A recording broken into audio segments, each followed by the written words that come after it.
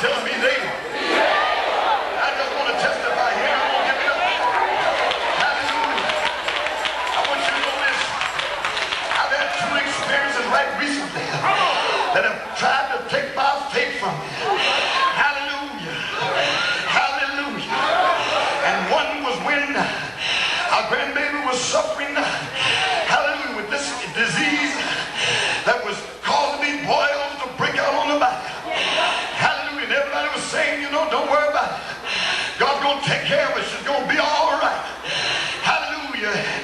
And the little thing, she would just look at you with her eyes and follow you. She would smile at times, and her little cry was very faint. You could hardly hear her. Her lungs were contaminated. Her body was at the inside, was just full of sores according to the medical reports. And everybody's saying, you know, God's going to take care of her. And God's going to heal. Hallelujah.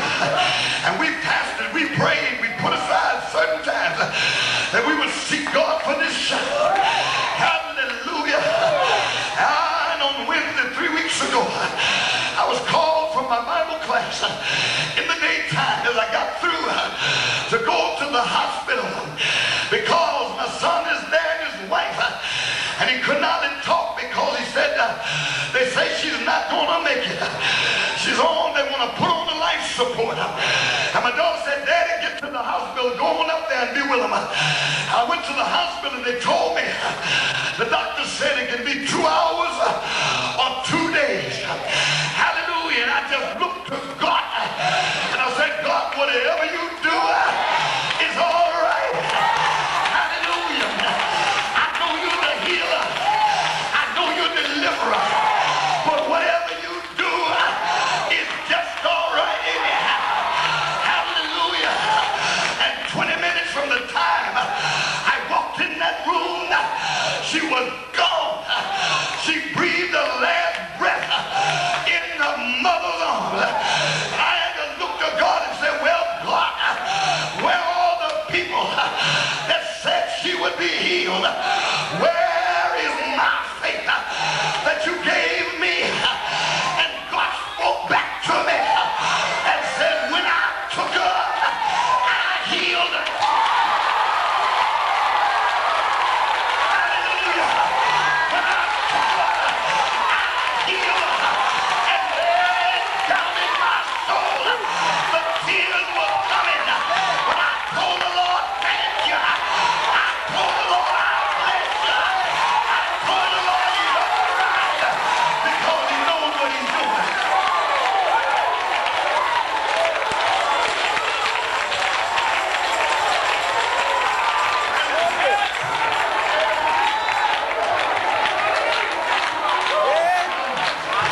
My faith is in God. Y'all hear what I'm saying? My faith is in him. Let me give you another incident. I was sitting at Bishop McMurray's funeral just here last Tuesday. My God, a week ago. And I sat there, and that one of the ministers was standing there. And he was saying, there shall be a resurrection of the dead. My God. I began to have flashbacks. And it came to me. Do you really believe that? Do you really think that preacher believes there shall be a resurrection of the dead? I had to tell myself right quickly, my God, why would this? The devil don't care about your title. The devil don't care how long you've been saved. He just want to bring doubt to your mind. Oh, God. I had nothing to rely on but what God had already said. And I had to go back while sitting in that crowded facility. I had to go right back to what God had already said. The dead in Christ shall rise first, and we that are alive and remain shall be caught up to meet the Lord in the air. This mortal is going to put on immortality, and this corruption is going to take on incorruption, and then the saints shall come to pass. Oh, death, where is your sting? Oh, grave, where is your victory? I had to have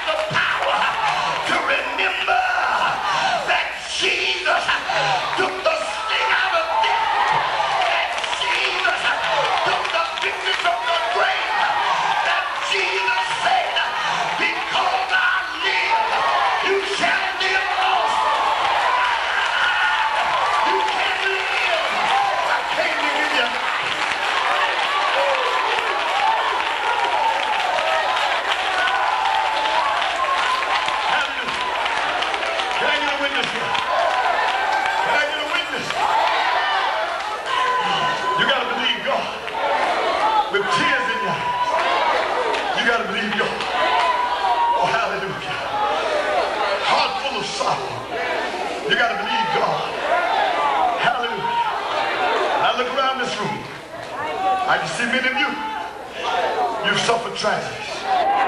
Hallelujah. You've had disappointments through the years. Hallelujah. Sometimes it seemed like you wasn't going to make it. Sometimes it seemed like your health was gone. I want you to know this tonight. Hear the